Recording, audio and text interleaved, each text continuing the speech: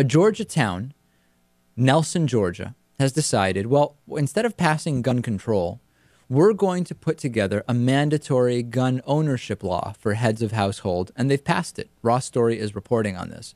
The town of Nelson, Georgia has followed through with a proposal which would require residents to own a gun, and it was voted on unanimously by the city council. They said, absolutely, we want this. WGCL-TV reported that this would apply only to heads of household. There, of course, would be some exceptions if you're disabled, if you're mentally ill, if you object to owning a gun for religious reasons. What if you object to owning a gun because you just don't feel like you need one and you're more likely to end up shooting yourself or someone you love instead of an intruder? Is that a fair reason not to have a gun? I don't know if that's included here.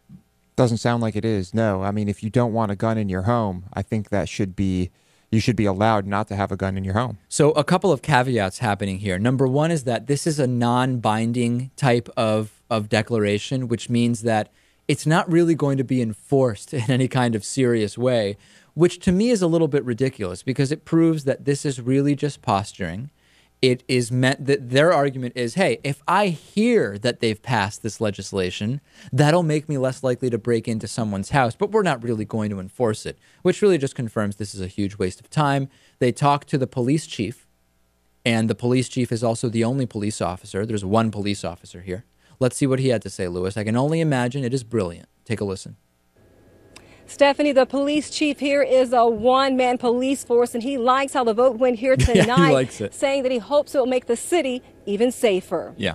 It's been a little over 5 years, the last one we had. Despite not having a murder in more than 5 years, Nelson's only cop still likes having the new firearms law. Chief Heath Mitchell says it's not the residents he's concerned about. The bulk of the city's crime comes from outsiders. Yeah. They're going to think twice before they come into Nelson and cause harm or break in or commit a theft, any type of criminal activity. I know I would if I was a bad guy.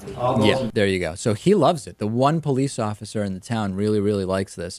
So it's really funny because is anybody else missing the hypocrisy about government mandates here? Mandates that, for example, say people need health care and we're already paying for everybody's health care through the emergency room. So we're going to put together a mandate which will say everybody must be covered. We're going to provide subsidies for that, but it's a government mandate.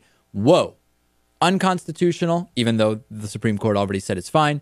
And we're overreaching here. This could save the life of my child, and that's really too much government intrusion. However, mandating that you need to do something which inevitably will lead to accidental shootings, nobody has a problem with the government mandating that. No, at least not in Georgia. No. I mean, I wonder if Nelson is subsidizing gun ownership, right? What if you can't afford a gun? Will the town help you acquire one? Yeah, that's a really good question. Yeah. And by the way, the police chief says bad guys. What does that even mean? Bad guys. Is that a term that... Yeah. Well, you know, it's good guys versus bad guys. Right. Because the only thing that stops a good guy with a gun... Oh, no, I'm sorry. Wait, the only thing that stops a bad guy with a gun is a good guy with an even bigger gun.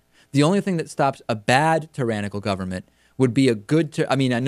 people with guns. Right. To fight off tanks. Yes. Got it. Very, very good.